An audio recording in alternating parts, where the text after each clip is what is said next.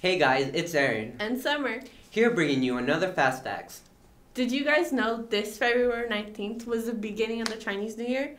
Chinese New Year is a traditional and very important Chinese holiday. It was originally a festival to honor ancestors as well as holy or sacred beings. It is also referred to as the Lunar New Year because the Chinese calendar is lunisolar.